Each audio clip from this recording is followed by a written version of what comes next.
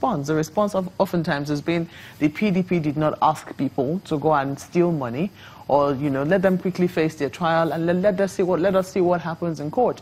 Isn't that a satisfactory answer for you? Well, what I expect from the media is any time the PDP speaks of corruption, the media must remind I do not know if you watched that program to the end. I do not know if you watched the program to the end, but I do not think, and I know my colleague Seun Kimbaloyi very well, I do not think that he gave the PDP spokesperson an easy ride. But then let me take you to this comment from Mr. Femi Fani-Kayode, who says that this is a clear violation of the concept of separation of powers, which gives the judiciary alone the power to determine the guilt or otherwise of an accused person. Now, he says that he wondered how an accused person is expected to get fair trial when the government has already pronounced him guilty. Well, the word alleged is on that list. It's about stating a fact. We seriously suspect you of having committed an act of corruption or acts of corruption, and we have verifiable data and information on that. Simple. Nobody is convicting anybody in the media or without taking the person to court.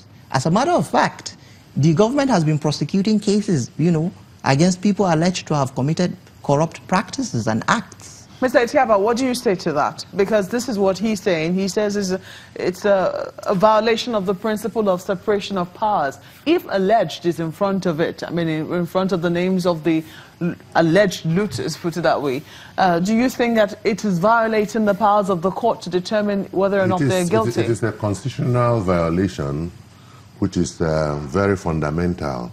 Fani-Kayode is able to say this because he's a lawyer. He's able to say it because he's very enlightened.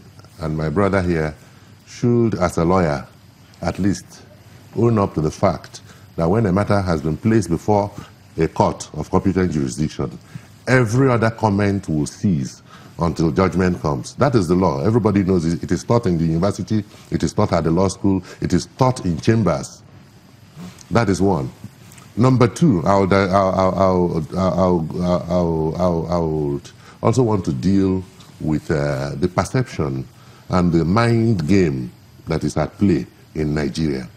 I sit here and I listen to my brother talk about how corrupt PDP is, how shameful, and how they should carry on as people who are guilty. Is it not in this country that a state government in South constituted a judicial panel that indicted somebody who is a minister today? Is it not in this country that in Ekiti State, a judicial panel of inquiry was set up and it indicted somebody who is a federal minister today who has indicated interest that he will contest election again, once again? What has happened? We're sweeping it under the carpet because it is APC. I said people funded the APC in 2015. If you do not have a scene, cast the first stone. Let us forget about all this brouhaha, all this sitting on the high horse and proclaiming yourself a pope. We all know that we have all sinned and come short of the glory of God. All of them politicians, look at the Senate when they sit in plenary. Is it not the same voice you hear from APC, from PDP, from APGA? It's the same people, the same Nigerians. Why are we dichotomizing, talking about PDP, remind PDP that they stole? Did APC not steal? Are they not stealing? Who are they telling? So if that is the case, should the PDP really be protesting? The PDP is saying equal right and justice. Equal right and justice. And there's something that this government has introduced, and it is called hate speech. When you say that a given people, you lump people together, are bad, it is terrible. I watched the colloquium in Ilori where they discussed herdsmen and all that.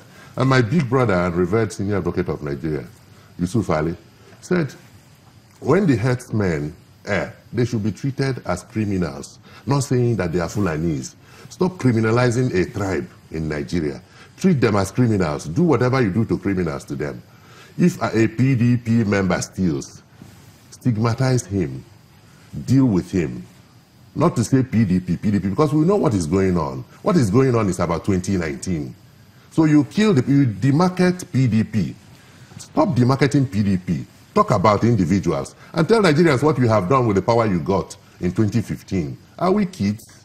Do you want to quickly respond to that? Well, because I mean, you made that first comment that you wish this list had come earlier. Now it is in 2018, and people are saying, is this really about the fight against corruption, or this is about politics? Well, they asked for it, and they got it.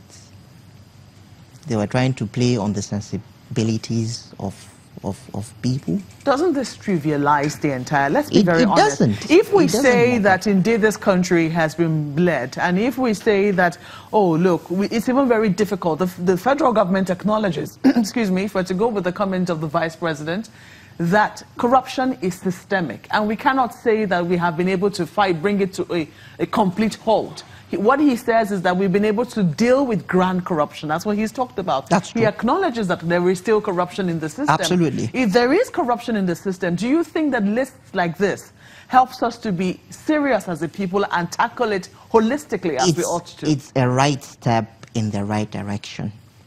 Whatever you do to curb or to fight corruption is a right step.